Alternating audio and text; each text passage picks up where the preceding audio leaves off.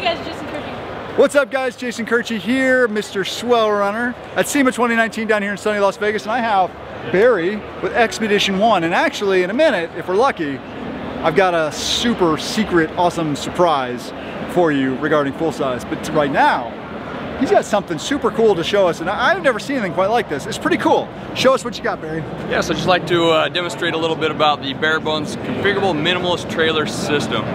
Minimalist because, as you can see, it's got one wheel, very lightweight. Configurable because you can set up for different applications. Right here you see it set up as a sports trailer and an overland sports trailer at that.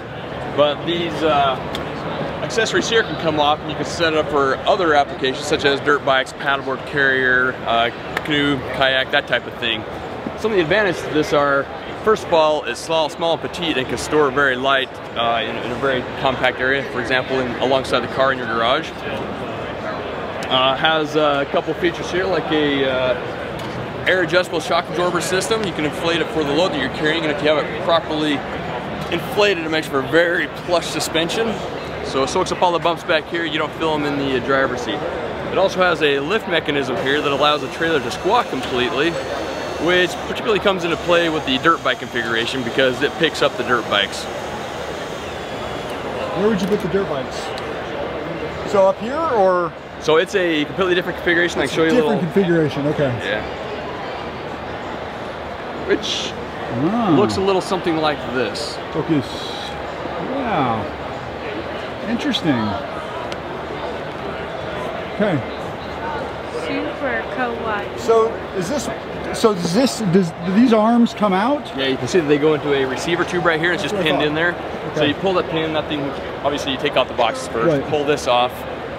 And that's also handy because for storage, you take the boxes off, take these out, rotate them 90 degrees, put them back in, and it stores about that wide. Right. So you can put it in your garage alongside your car where it's protected from theft and the weather. Not taking up a whole car space. Exactly. Like your traditional trailer. So this is purely for cargo, but you're extending the ability to store and bring with you without adding a whole lot of extra weight or complexity, because you've got a lot of ground clearance here as well. Do you have it on an articulated hitch? So if you look up here, a lot of people ask me why it doesn't tip over. So this is kind of the key to the system right here. There's a dual articulation link right here that allows the trailer to pitch and yaw, but not roll.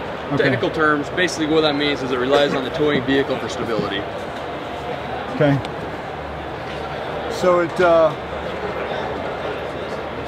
it'll turn. So it can rotate about that axis, okay. But it can't rotate about that axis. Got it. Yeah. I had a max coupler on my turtleback, so it's a similar concept, right? It's locking. It's not going to come off the ball, right? Right. That's the idea. Interesting. Well, this is super cool. What do these things retail for? So this one here with the Overland rear end on would be around $4,000. Okay. The typical trailer tire wheel rear end would be significantly less than that. It's going to be a little bit less than that. Okay. Well, super cool. Once again, thanks so much, Barry. I really appreciate your time. My name's Jason Kirby, down here at SEMA 2019. We'll see you guys in the next video.